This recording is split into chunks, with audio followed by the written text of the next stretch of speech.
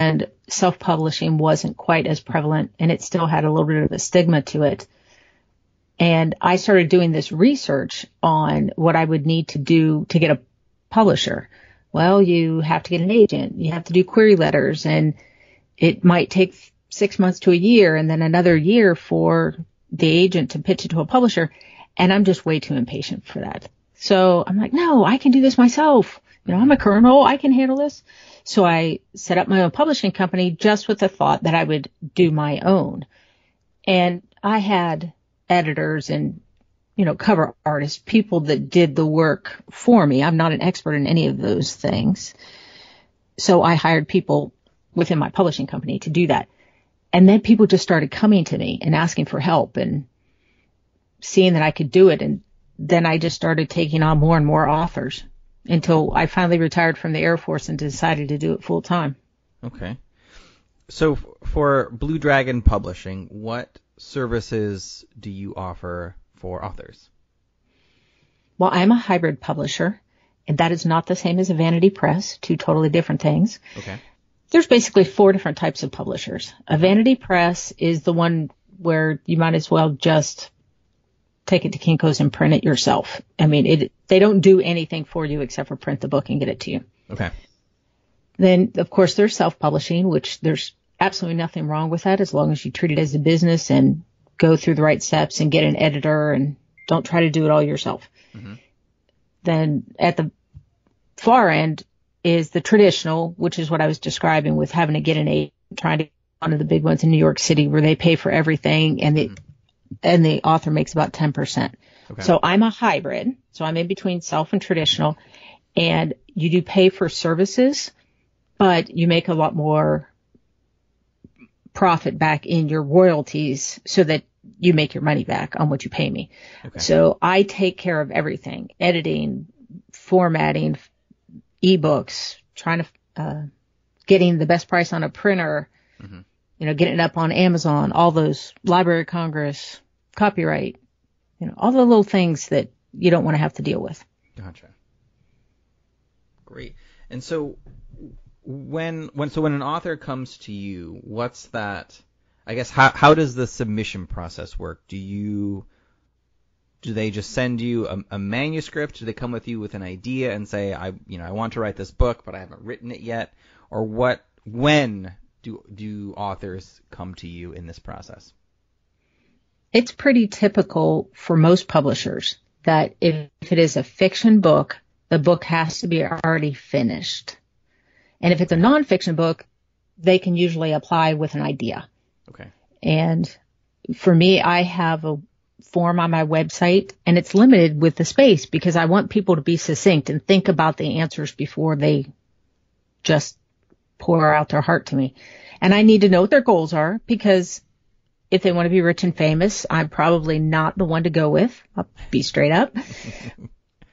But if the goal is because you're writing something, because you do talks a lot and you want to sell something in the back of the room, that's perfect for a hybrid or self-publishing. That's perfect. So I want to know what their goals are. So they fill out this form, and then if I'm interested, well, I answer no matter what. But if I'm interested, I ask them to send me a chapter or 3 chapters so I can get a feel what their writing style is like. And then if I still like it, I'll ask for the whole thing, and I will give them some ideas. If it's not something that I can take right now, I might give them some ideas like, why don't you join a writers group and get some feedback and share ideas with other writers? Those help you grow so much.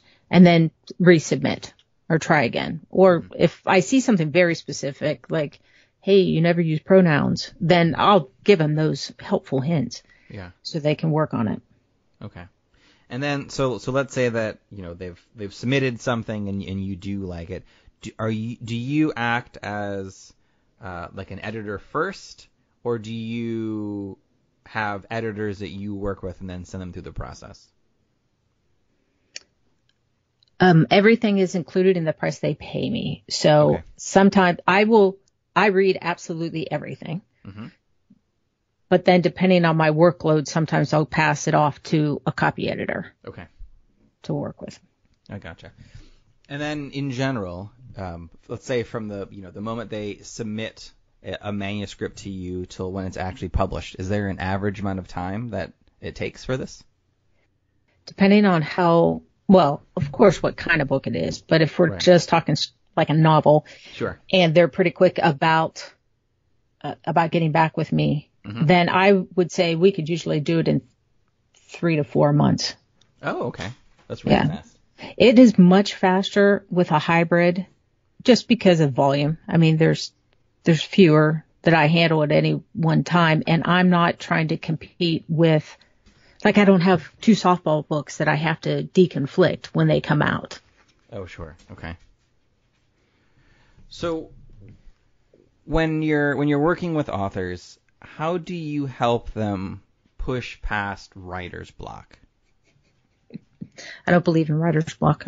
All right, well that's one way to approach it. Why don't you leave in writer's block? I'm just in denial. I don't know. I don't have trouble with writer's block because I have so many ideas in my head. My problem is really making the time to write, to actually sitting down and doing it. But going back to talking to my writers, typically, if it's a novel and they're coming to me, it's already done. So we're past the writer's block idea anyway. Right. Okay. What they do get frustrated with is it's their baby. And trust me, I get frustrated with this when I deal with my editor, because I can't edit my own books.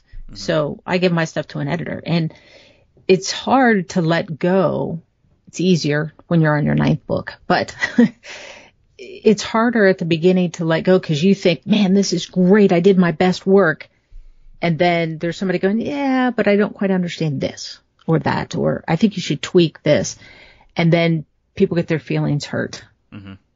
And that makes it tough. That's why you really have to like your editor or your agent, depending on which way you go with this, because an agent will kind of give you the same kind of feedback. Sure. So do you have any tips on how to find a good editor? Word of mouth really is probably the best. If you can find somebody that knows somebody that's already used them. Okay. You can look on the internet, but you never know. So you always want to ask for referrals. There are different writing groups that you can join. Then you can share ideas amongst those other writers. Okay. Like I'm a member of Chesapeake Bay Writers or James River Writers. There's a few different ones like that. But don't use Fiverr. Not for editing? Or not for editing. Or for anything in general? Oh, no. There are definitely some good things that Fiverr's good for. Editing is just not one of them. Sure. Your English teacher is not, why is Fiverr not good for editing? Yeah.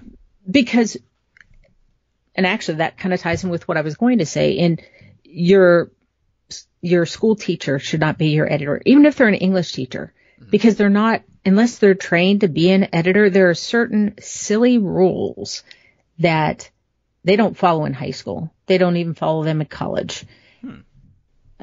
There's little tricks, and a general reader might not notice, but they would notice if it was wrong. They just wouldn't notice why it was wrong. Okay. That's why your mother can't edit for you, not your sister, not your English teacher. As a matter of fact, I tell people it's great to have them read early on, but they're not editors. And even when it comes to stories like novels, you need to get beta readers, which are people that don't have any skin in the game for you. Sure. They're going to give it to you straight because they're going to find plot holes that somebody that is very close to you will not catch. Right. For example, my sister and my mother, they lived through the scary time with my stalker with me. So when they're reading my story, if I miss something, they just filled in the blanks because they already knew what happened. Does that make sense? Even though it wasn't written there, they understood what I was saying. You need an outsider. Gotcha. Someone who's not associated with it so they can read it like somebody with a fresh pair of eyes. Exactly. Yeah, okay. So if you want to get more information about all the different types of publishing, you can go get my book, The Road to Publishing, and it will answer a lot of your questions. Excellent. Thank you. So tell me more about your involvement with the Williamsburg Book Festival. This is my second year as the president of the Williamsburg Book Festival. It is the 5th of October from 10 to 4 in Williamsburg, Virginia. Mm-hmm.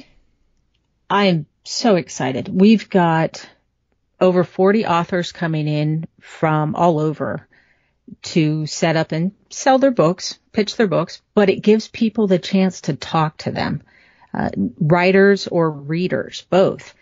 We have free panel discussions and talks going on throughout the day. One is a panel of women authors, a couple, we have narrative nonfiction and historical fiction writers. And then our headliner is Catherine Locke out of Pennsylvania, and she is a young adult writer, which I don't think that they've had before for the Williamsburg Book Festival. And she is actually going to go in and talk to some of the high schools on the Friday before. So I'm very excited about that. Oh, wonderful. So I know you said it's October 5th, which is coming up. I'm guessing you've already accepted all the authors you're going to accept for this year's festival. Is that correct? We did. Thank you. Okay. We jury our books, which means new authors have to actually submit a copy of a book so we can look at it. Okay. And we accept applications in May and then jury the books in June and then tell everybody by the end of June whether or not they're in. Okay. So somebody, I guess in theory, a new author could submit in May 2020. Is that correct? Correct. And we would love that. Okay. And so where would somebody go to submit a book? And do you have to send a hard copy, or could you also send an eBook copy? Not an eBook. It needs to be a printed copy. And it's williamsburgbookfestival.org.